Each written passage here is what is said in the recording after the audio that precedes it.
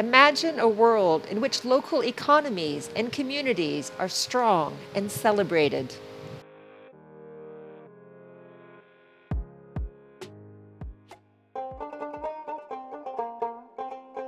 People know and trust their neighbors.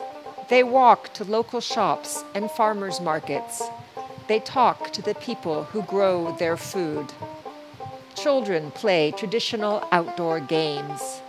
Imagine a world in which governments control rather than subsidize corporations.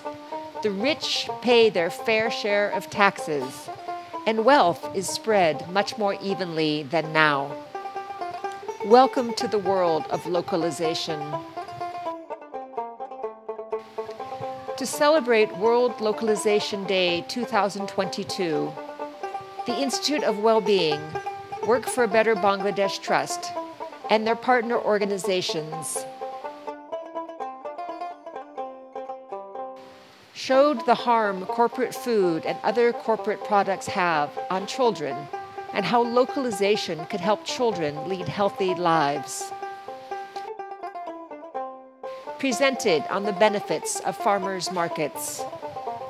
Discussed the role of localization in cities, canal-based local boats, walking, cycling, and cycle rickshaws, open public space, and vendors. Showed the harms of corporations on our environment and societies, and the need to resist globalization, regain local culture, and regain and save local economies. Demonstrated various aspects of an indigenous Garo culture, and performed a local dance. Sang an original song in traditional style, Putipat, about the problems of mechanized transport and the benefits of a car-free city. Performed a small skit about our fascination with the foreign and how it worsens the climate crisis.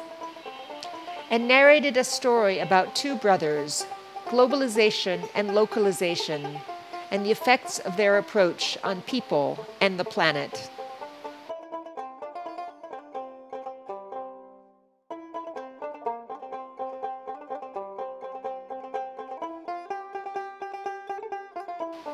But why just imagine a localized world?